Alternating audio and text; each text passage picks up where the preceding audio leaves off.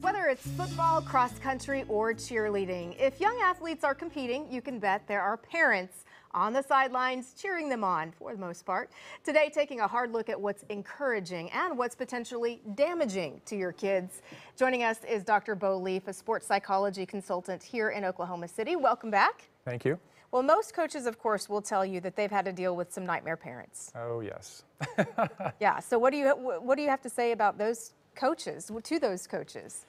Well, you know, what we see in these situations is generally a parent who is trying to be a little overly involved, constantly contacting, texting, calling, anything that they can possibly do just to be a little too much.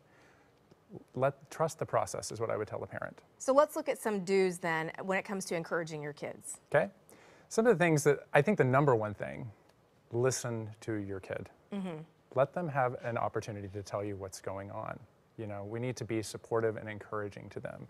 And so making sure that we're using, positive language with them is another thing that I think would be really beneficial. But I think that number one is listen to what they have to say. I also like there on the graphic, do allow them to opt out of a sport. I think that's great. If a child hates it, then they hate it. What about the argument that kids should stick to their commitments? Do you think that they learn resilience that way, or what are your thoughts on that?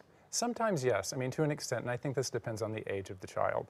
I think we do need to teach them that, yes, we need to stick to it. But again, it's listening to the child and understanding the reason why they are not wanting to do it. We need to give them choice. Choice is important. Yeah. And many parents also see their children make all kinds of mistakes out on the field. But, mistakes can be a good thing. Absolutely, they can. We need to learn as parents that our children are hardwired for failure. This is how, Whether you like it or not.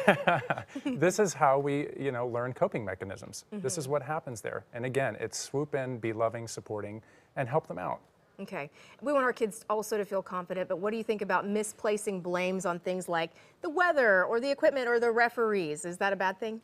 Yes, absolutely. We need to teach our children to have some accountability for their actions, and, teach them to anticipate what may happen so they can plan for it, accept it when it does happen, and adjust in the training period so then they understand what they need to fix and how to do it.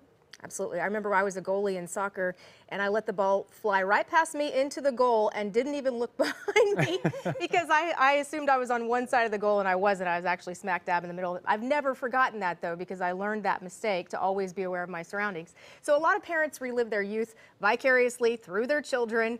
We see it on the sidelines all the time. How can you have the self-awareness to recognize when you're doing that? It's really understanding, what language am I using here? What's my environment? Am I being degrading? It's really being able to be supportive in the situation, no matter what's going on. Let the coach do their job. And if you need to have a conversation with them in private, that would be the best time to do that. But be there for the child no matter what. Say, I'm proud of you, I love you, and I'm here for you. Yeah, those coaches, man, they do take a beating verbally for sure. Okay, what do you say to the people who say star athletes had very pushy parents? And they do sometimes, that actually does occur. But I think that it's best to kind of reflect on our own process, really look at what we need to do by asking for help if we need to do that. And I think that that's the best option that we have, is to reach out for the assistance of professionals and let them do their job.